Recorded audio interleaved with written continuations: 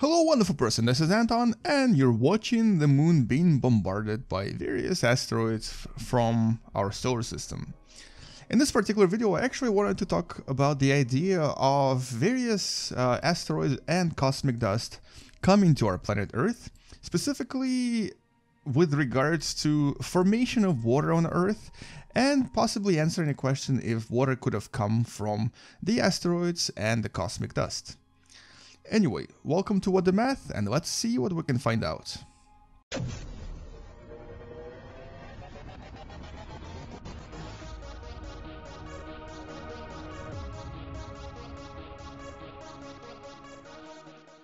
So today we're going to be talking about Earth, and specifically about asteroids coming to Earth and delivering all kinds of stuff. You may not realize, but pretty much everything on the surface of Earth, including of course most, if not all of the metals and stuff like gold and platinum and all that, actually came from the outer space.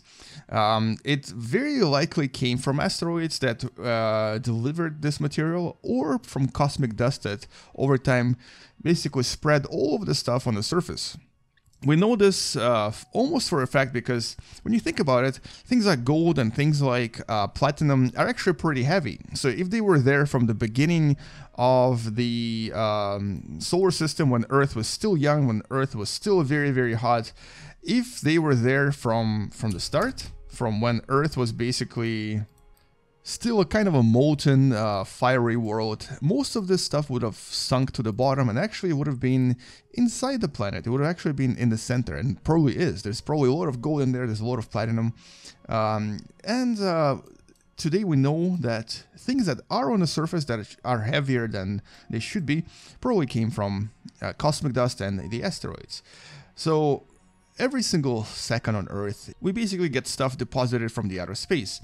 Now today there's actually quite a lot of studies that try to find how much material actually comes to Earth from the outside, and we usually do this by looking at the Antarctica. So it's very isolated here, it's also very, very white, and so by looking at a certain spot here, we can usually try to estimate how much material came from the outside, essentially from space. So if we find an asteroid here, it's usually quite visible because it sort of leaves a black mark, but also because of the way that this place is isolated, you don't expect anything else to get deposited there. And most modern studies estimate the amount of material coming to Earth from outer space, either as asteroids or as cosmic dust, is anywhere between as low as 5 tons per day to as high as 300. Most average values are about 200 metric tons per day. Now, 200 tons is quite a lot. It's about 25 or so elephants, I guess, and it's basically the amount that comes from outer space over the entire surface of Earth. So you don't expect a very large asteroid to suddenly bring all this mass. It's probably tiny rocks here and there that we don't even see. They don't even leave any marks, but they do deposit all of the materials over time. Just to give you an example, back in 2013, I believe, there was an asteroid in Chelyabinsk that created a huge sort of media sensation when it passed over a certain region and it kind of collided with, I believe it was like a lake or something. And the mass of that particular asteroid, let me just actually demonstrate for you here, was actually a lot less than the infamous Apophis, the asteroid that did come close to Earth a few years back. Apophis is actually several times heavier than, or more massive than, the Chelyabinsk asteroid.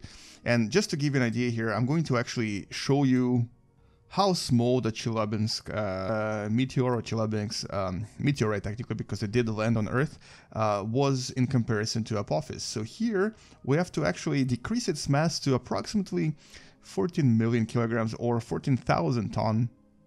And this is approximately maybe this big, a little bit smaller than this. Here we go. It was about this big, 9, maybe 10 meters in size. The Apophis asteroid, if you were to compare it to this, was a lot larger, or is a lot larger because it's still out there. And obviously this doesn't compare to some of the larger things like the comets, which would be tremendously big in comparison. So if you were to actually look at the history of various large asteroid collisions in the last few hundred years, I guess the bigger one would be the infamous Tunguska event, which may have involved a rock that was a little bit larger than this, but not by much. And all in all, this actually still fits into the idea of total mass of stuff that comes to our planet being approximately 200 or so tons of material per day. Because if you were to calculate this in terms of per year, that's about 73 or maybe maximum 100,000 tons of material per year. And the mass of that particular asteroid that was in Chelyabinsk was only about 14,000. So all of this kind of fits into our overall pattern here. So basically you'd expect approximately, let's say 100,000 tons of material to arrive to Earth every year or so. So okay, let's say, oh, something just fell there. Let's say that this is going to be our average, 100,000 tons of material per year. Would that be enough to actually deliver, let's say, water? Would that be enough to deliver all of the water onto our planet using this particular technique? In other words, could all of the water have come from essentially cosmic dust and from asteroids, assuming that Earth is about 4.5-ish billion years? So this is where it gets a little bit mathematical, but basically what we need to do is we need to take all of our water, which is about 1.35 times 10 to the power 21st mass in kilograms, which is a bowl that's about maybe about this big. So this is the water bowl that we actually have explored previously in several videos, but basically this is the water bowl that is from Earth. Now, oh, it's already falling apart actually. Could this have come from space in terms of cosmic dust and asteroids? So in other words, if we were to consider that 100,000 tons per year is an average, could over 4.5 billion years this create this?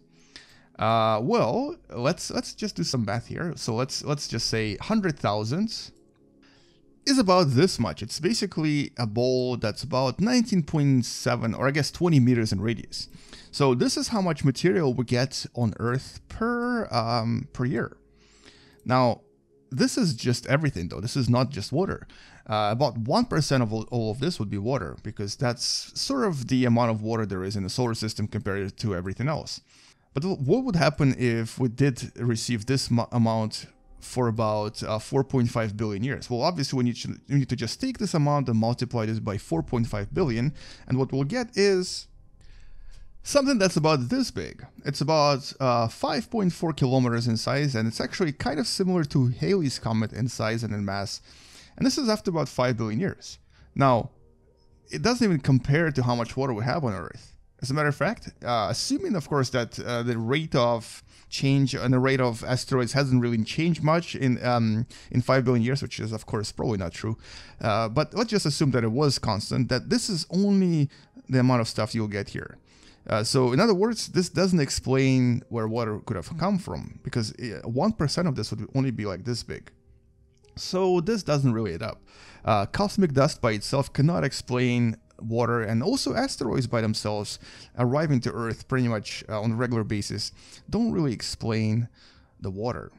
There's just way too much. Now this would mean that either water came from a very large collision with an object that basically delivered all of the water at once, or it's possible that the water was there from the beginning. In other words, Earth may have actually started with a lot of water on it, which maybe is kind of difficult to explain, because you don't expect water to be in this particular region of space in the early solar system. Now, there are obviously other theories for why and how water came to Earth, but what's really interesting is that we actually did discover a very interesting composition, or I guess a ratio of the type of water we have on Earth, comparing it to the type of water we actually have on our own moon. Because there is a little bit of some water that we did discover here. And we actually found that it seems that water was present from the creation of Earth. In other words, at least the same type of water was there already, which could actually mean that maybe, just maybe, this huge bowl that you see right here actually came not from the cosmic dust, but possibly from the collision with Theia, with the object that collided into Earth that created the moon. Now, this will take us to another video in the future, because there's actually quite a lot to talk about it, but this will be too long for one video. But the idea is pretty simple. If this is the water we have on Earth, and this is the amount of stuff we get from space after about 4.5 billion years in terms of cosmic dust, and this is the amount of stuff we get from cosmic dust, asteroids, and all this other stuff coming to Earth on annual basis, it just doesn't really explain where the water came from. Now, obviously, one solution to this problem is that maybe, just maybe, in the past we were getting a lot more of this. Maybe it was exponentially bigger, because back then there were more asteroids, more dust, more of everything in space. But even with that assumption, this is just too big of a bowl to create just from cosmic dust and just from asteroids. The Earth would have to receive quite a lot of collisions with very, very large objects for it to receive the amount of water that it currently has. But anyway, so that's kind of all I wanted to mention in this video. I really wanted to just do a little bit of calculations and basically kind of try to see if we can recreate the water bowl simply based on the amount of various cosmic dust and various asteroids we get on Earth every single day and every single year. And the only thing I could create is this. It doesn't really compare at all. So this is what we would have gotten in 5 billion years or so. Well, anyway, so on this note, let's actually maybe take this amount and collide it with Earth just to see what would happen if this did one day collide with Earth, and what kind of a collision and what kind of effects would it actually create on the planet. In other words, let's see what would happen if all of the cosmic dust from 5 billion years of Earth history came to us all at once. And anyway, so that's all I wanted to talk about in this video, and hopefully you enjoyed it and learned something else that you didn't know before. Come back tomorrow to learn about space, sciences, and other things through video games, and subscribe if you still haven't, because this is all that we're going to be doing on this channel for a time being. Anyway, thank you so much for watching. I'll see you guys tomorrow. Space out, and as always, bye-bye. And look at that. That's all our cosmic dust, all at once, creating this beautiful collision on the planet.